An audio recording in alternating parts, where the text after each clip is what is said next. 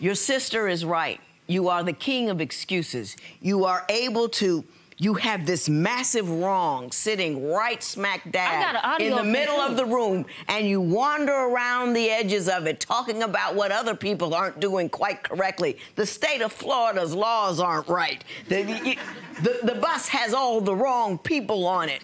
And you talk about all of these little things when the big, serious, incorrect behavior is your failure to work. Period, end of story. You decided it's enough. He's not one of these guys who will fall victim to rationality. He's deeply, deeply lazy. Yep, he is. Yeah.